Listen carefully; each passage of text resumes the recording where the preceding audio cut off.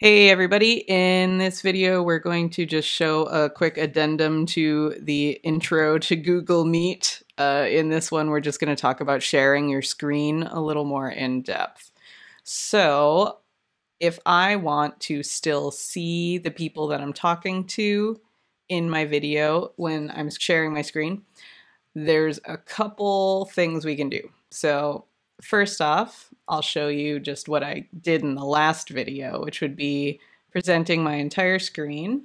So you may notice I have two screens. That's because I have an additional monitor. So that kind of makes my life a lot easier. If you are, lucky enough to have that technological capability, good for you.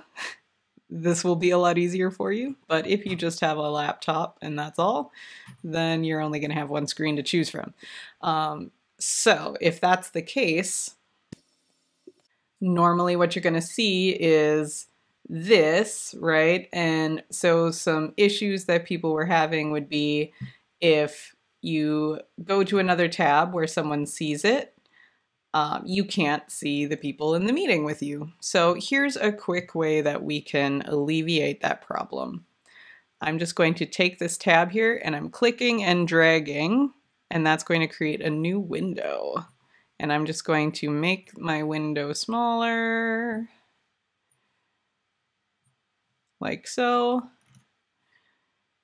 And I'm going to have to go into Meet here again and then click on this to bring it to the forefront. So now Mr. Will should be able to see both this document and himself and me in the corner. But then I can see him too. So that's really helpful. So maybe if you're teaching a lesson, you can be sharing what you're doing on this window while also looking at your class over here. So that's one option of sharing your screen.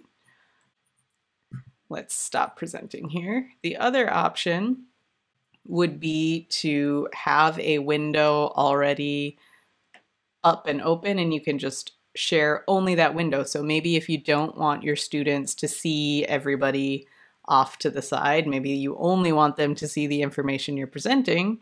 In that case, we're going to go to Present Now and then just select a window.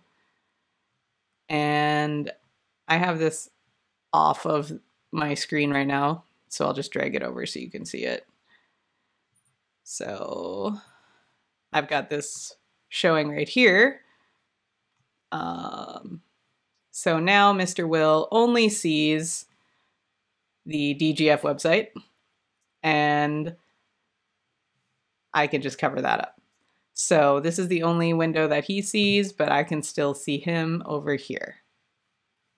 All right, and that should be the two ways that are going to benefit you the most as you are presenting your lessons to students on Google Meet. So thanks for watching.